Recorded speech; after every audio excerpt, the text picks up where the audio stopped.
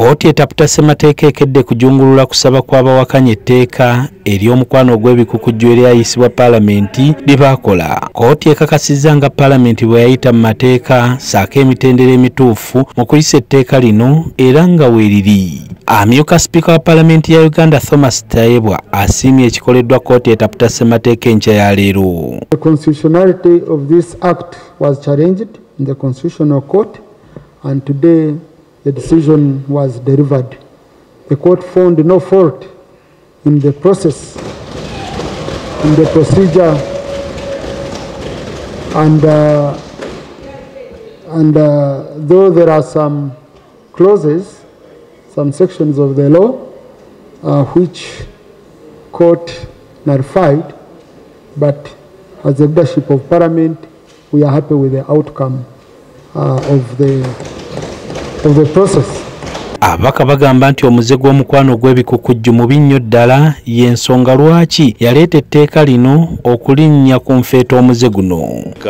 Kkooti erereseewo naye endowooza yaffe nti Uganda tetwetaaga ebisiyaga kubanga ebisiyaga si mpisa zaffe wano mu Uganda no mu Africa eby'abazungu bibeereeyo. Tugenda okukuuma obuwangwa bwaffe n'okulaba nti abaana baffe bakula bulungi mu masomero ne mu maka ne yonna gye bakulira. Lino ggwanga lyaffe Uganda etteeka gye tukoze yabana Uganda.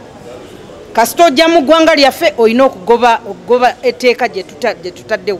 Bw'oba toyagala kugoberera etteeka sigala eyo. Ababaka ba Palamenti awatali kwawukana baayisa etteeka erikugira omukwano gw'ebikukujju era nga bateekawo n'ebibonerezo ebikakali. For us, we are celebrating on our side, but that needs to internalize and see whether even the nullified sections can be reinstated, or whether he's satisfied as our lead lawyer for the country.